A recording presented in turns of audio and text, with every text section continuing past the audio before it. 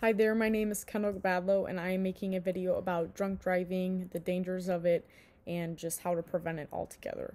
So the dangers of it is you are ultimately just impaired in every which way. You have poor decision making, your reaction time is extremely slow, so if anything were to happen, you would not be in your right mindset to make the proper decision. And you'd also have an increased likelihood of having a severe accident, or any accident in that matter. So to prevent things like this, I would highly recommend using Uber or Lyft or a reliable taxi. Those have been around for quite some time now.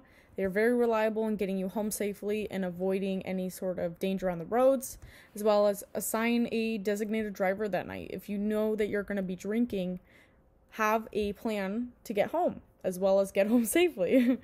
Last but not least, just be responsible. There are many dangers that involve alcohol as well as driving. Everybody just wants to get home to their family and get home safe. So that's all I recommend. Thank you.